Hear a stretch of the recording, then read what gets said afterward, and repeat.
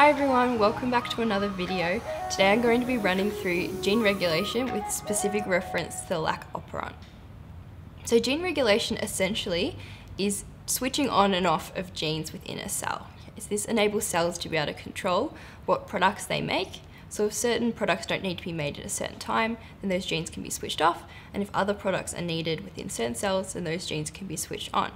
Now the example of this that you guys need to know for 3-4 bio is the Lac Operon. The Lac Operon is actually a series of genes within the bacteria E. coli that share the same promoter. Now these genes encode instructions for the production of the enzymes that are used to break down lactose so that the E. coli can utilize it for energy.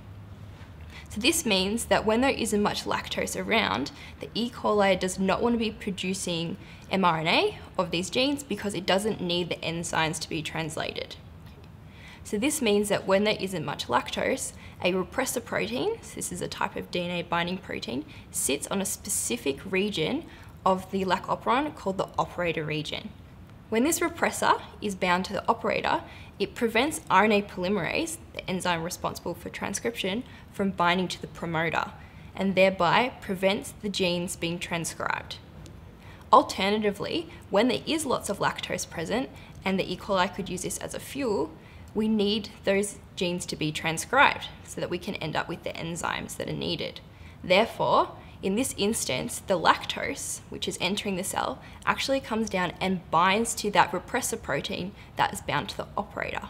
Now this binding of the lactose to the repressor changes the conformation of that repressor, which means that it can no longer bind to the operator, so it will come up off of the operator. This has now left the promoter region free for RNA polymerase to bind, and it can successfully transcribe those lac genes, and therefore the enzymes that are needed for breaking down the lactose and utilizing it will be translated and used by the E. coli. So thanks for watching. That's all for today.